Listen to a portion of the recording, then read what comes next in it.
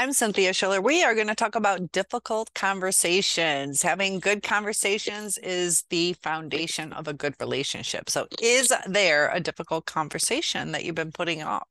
Whether it's a coworker, family member, a lover, somebody that you need to talk to, but you don't. Maybe you've tried and it didn't turn out as you had hoped. So sometimes you get a little more skittish, or maybe you fear that talking will only make things worse. I know I suffered with that. But whatever the reason, you feel stuck and you'd like to free up all this pent up emotions to kind of utilize that energy in different ways. There's a lot of fears we go through when we're trying to have difficult conversations. So one of the most common reasons that I hear is people are a little afraid. They don't know how to begin. So I'm going to go over a couple of conversation openers that can be very useful. And it just helps people communicate with each other. So you could say certain things like, I'd like to discuss something with you that I think will help us work together better.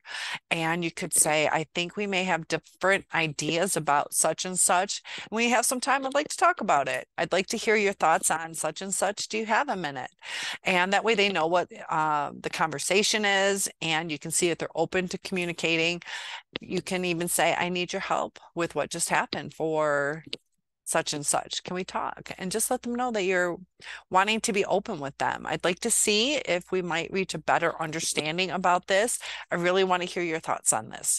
So when you tell them that you're willing to hear their perspective, that makes the relationship healthy instead of toxic. Also, try not to say you.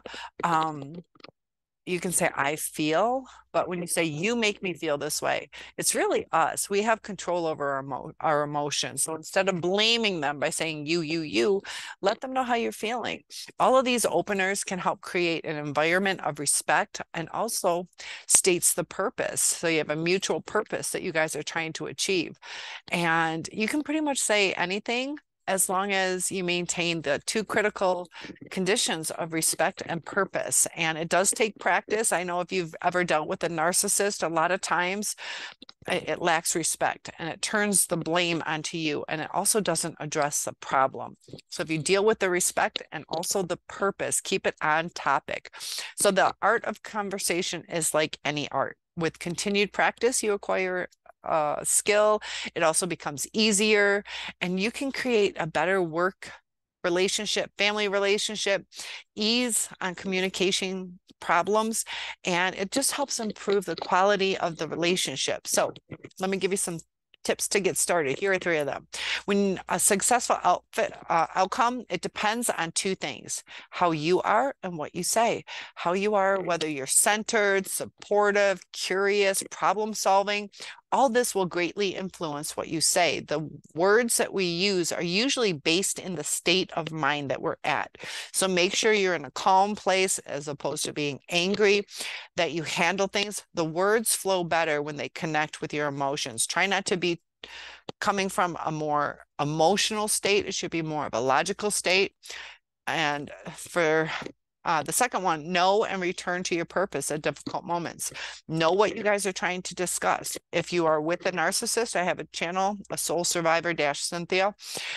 They like to turn things around where the purpose never gets handled. Starts driving you crazy, and then it starts making you feel like you're a nag. If you can redirect to keep the purpose at hand, it makes a huge difference. Practice a conversation before holding the real one, either mentally, even try it with a friend. Try out different scenarios so you can kind of prepare yourself, visualize yourself handling each of these, and have it in a positive mindset where you can handle these with ease and envision the outcome that you are hoping for. And this is important because when you envision the end product, you kind of guide yourself towards that. So if you envision a poor outcome, insecurities, all those things are going to surface, and that's the direction the relationship most likely will take. So you can also try to see where your partner may be and try to remember the end result is a positive outcome. Your words will follow your emotions. Also keep it as logical as possible instead of emotional, because when we're emotional, we tend to react and say things we might not necessarily mean. So you deserve a beautiful, loving relationship and an easy life. Communication skills take time and practice, and I'm here to help you with them. Please like and subscribe, share if this will help someone, and I'll see you in the next video.